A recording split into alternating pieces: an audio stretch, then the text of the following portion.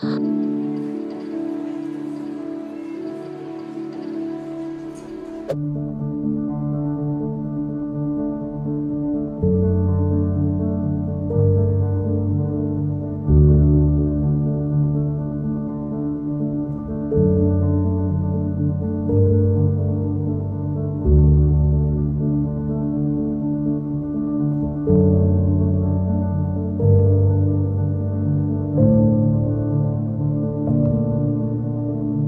morning everybody. I've got some major tired eyes going on this morning. I've just dropped off Mila and Sarah at the front of the Sheffield Children's Hospital, and we are about to embark on a pretty heavy day today. I tell you something, if I didn't have to work late at night time, I would be an early riser every single day. It's so lovely getting up early. It makes you feel so much better about the day, even though it's hard initially getting up. It makes me anyway feel so much better about the day when I'm up at this time of the day. It is 7:10 at the minute, and it's just been beautiful seeing the sunrise this morning. It's so nice. I haven't seen a sunrise in a while, so that was really nice. So as a lot of you guys will know, 6 weeks ago, just a little bit over 6 weeks ago, Mila underwent surgery to repair a thing called DDH, Developmental Dysplasia of the hip. The treatment for that is basically that she's in a cast on her legs, her full body cast basically, for 6 weeks initially, and then they remove the cast, which is today, and I don't know what's up with my voice today, so sorry, it's too early for my voice to even work. So today's the day that they put her back under general anaesthetic and they remove the cast, check that the hip is healing the way it should be, and if it is, then they recast her up again for another 6 weeks, and we do basically what we've just done again, and then after that she has it taken off and she goes into a brace for 12 weeks, and then all being well she'll be healed and good, and that's it, end of treatment, she's fixed basically. But today is a big deal because today is like the turning point where it's either worked or is working or it's not. So if it's not working, this is the point where they'll abandon treatment until she's about 18 months old. And really hoping that that is not the case and that everything is all good today, and we can look forward to this little chapter all being over by like her first birthday.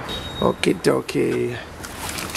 I broke my jigsaw yesterday, so I had to get myself a new one. What have we got here? We've got some bits and bobs, some drinks and pyjamas. So Mila's surgery is scheduled for 8:45 this morning, but it was delayed till 10, or just after 10 last time. So they don't let two parents onto the surgical pre-op ward kind of thing. So Sarah's on there now with her, and then like last time I'm going to be taking her down to theatre. So I just need to wait and go and make myself comfortable somewhere until they're ready.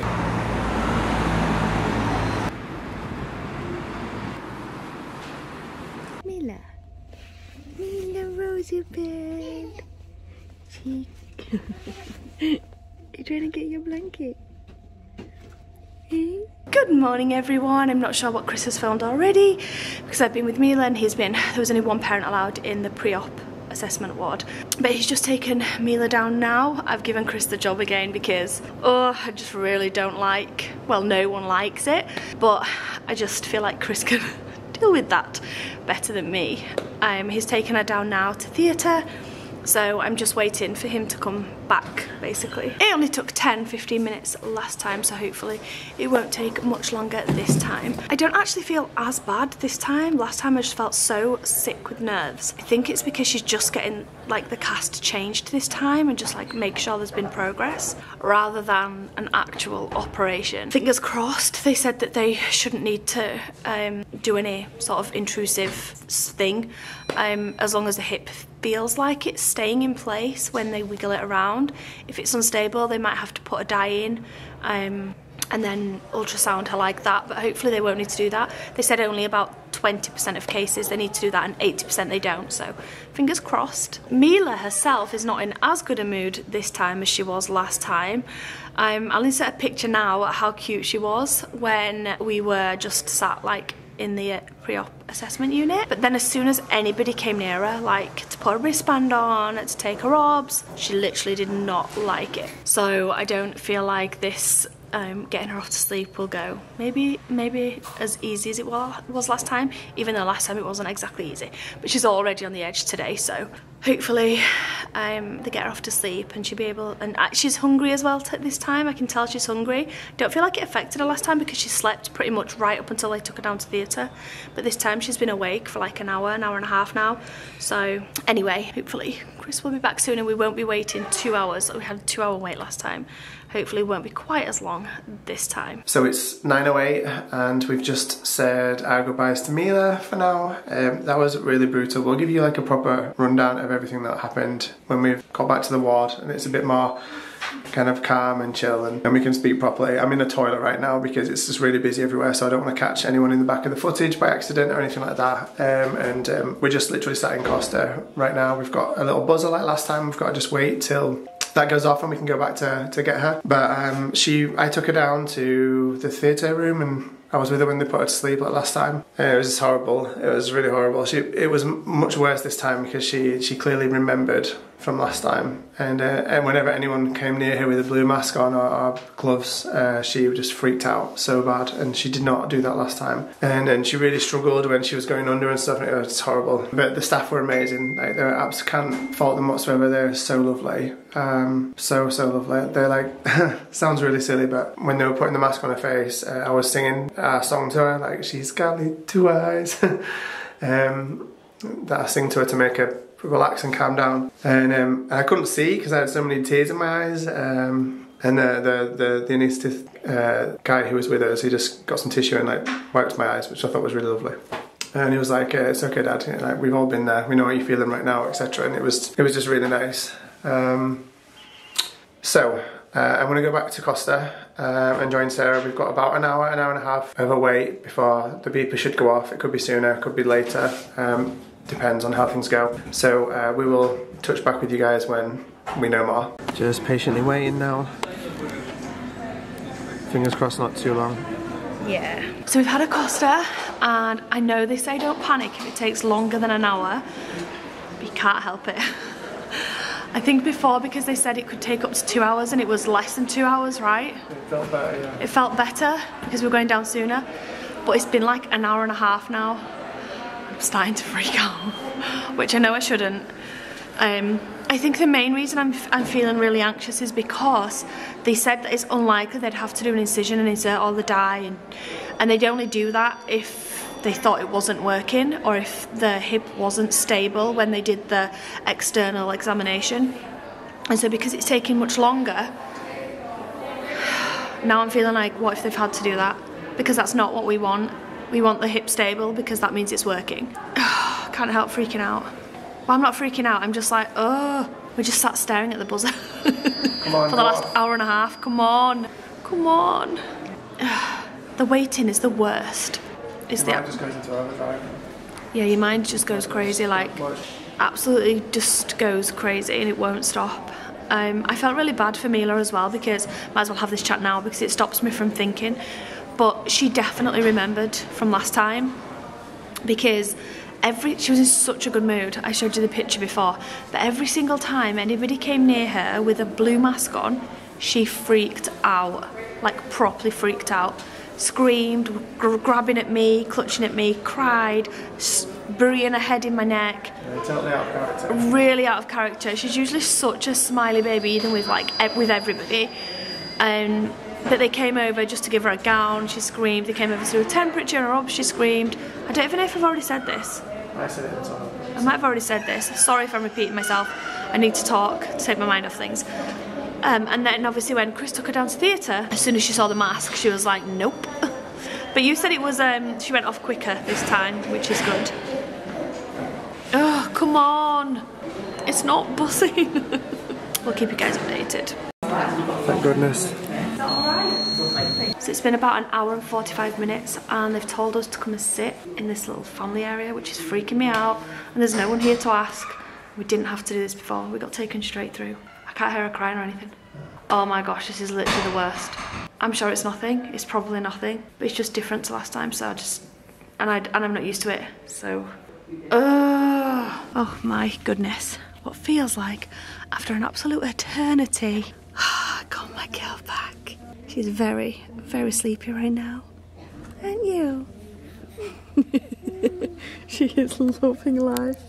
She was so cryy last time, screaming her head off, didn't know what was going on. This time she's a pro. She hasn't cried once, which I am very happy about. We're going to have her feed. She's still not fed yet. Are you hungry, girl? Let me see your brand new cast. What? Oh my gosh, both your feet are out. Oh, I'm so glad about that. Yay! Look! You beautiful girl. You got cold tootsie toes. I love you. So I'm hoping, they said, if she feeds well, if all of her obs are okay and she stays being happy, then we'll be able to take her home very soon. You're making everyone smile. So I'm going to get her dressed. Oh, and then we're going to give her a feed. And then we're going to be all happy. Where's the big girl? Where's my big girl? Row, row, row your boat gently down the stream. Merrily, merrily, merrily, life is but a dream.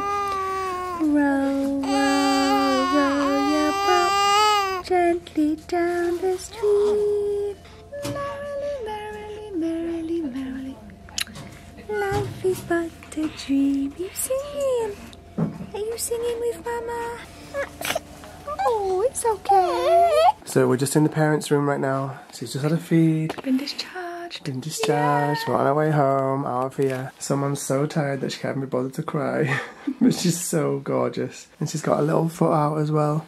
I know. Which is nice. So nice. To see her foot again. That was fully in the cast before.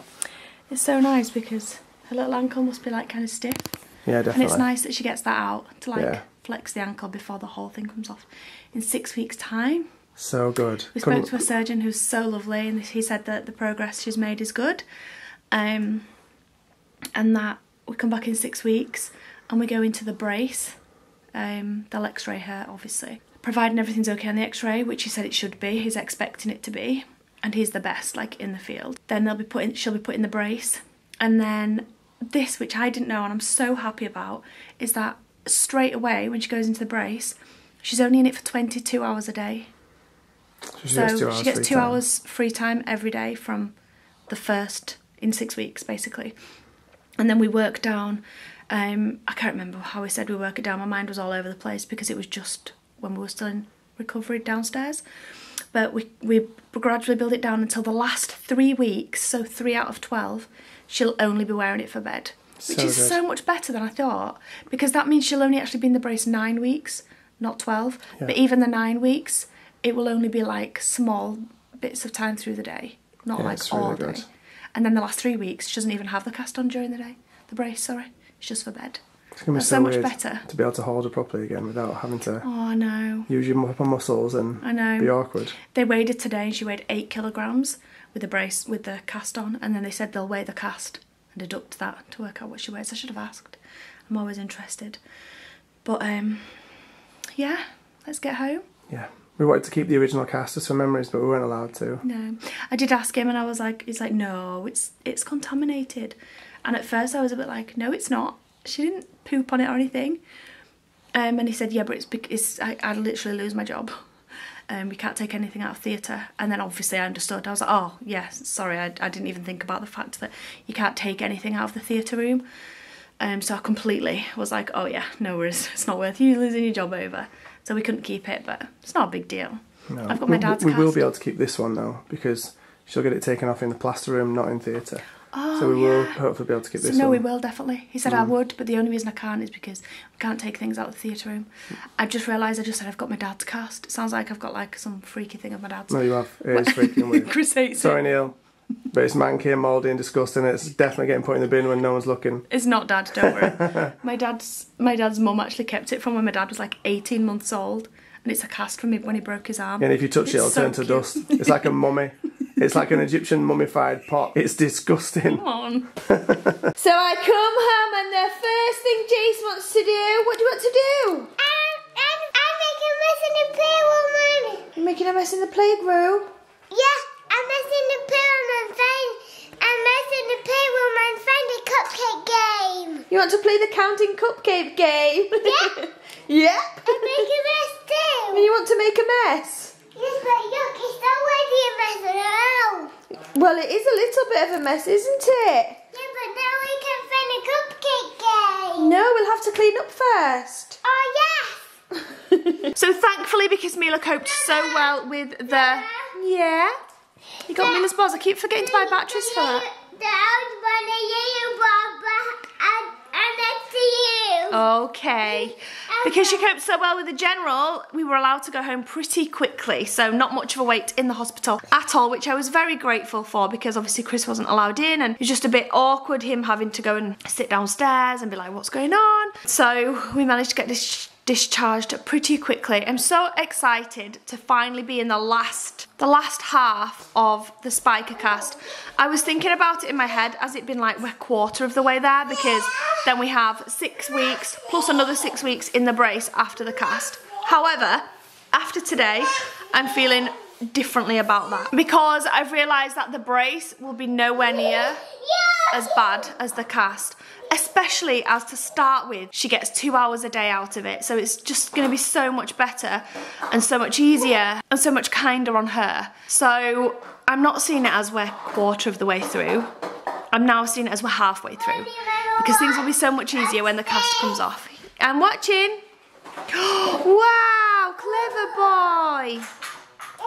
But yeah, only Mila could go for a little general anaesthetic, go through a little procedure, and still be wide awake and rocking and rolling like anything else. They don't open, darling. They're just a toy. They're just a toy. I am going to get myself in the shower because I feel like rubbish. Got up this morning at about 5:30. I fed Mila at 6. That was the last feed time that I could feed her. And I think we might end the vlog here just because it's been a bit of a crazy day. It's not late or anything now, it's like afternoon. It's like 2 o'clock in the afternoon, which is just crazy that we're home at this time. I think we're just going to wind down. I'm going to play with Jace, and then the girls want some help with their schoolwork. Esme needs some help with the schoolwork, so we're going to do that. And then I think we might just pop on a movie. Mila's fine right now. She's happy. She's her usual self, but she might be a bit tired and groggy as the afternoon wears on. So we're going to end the vlog here.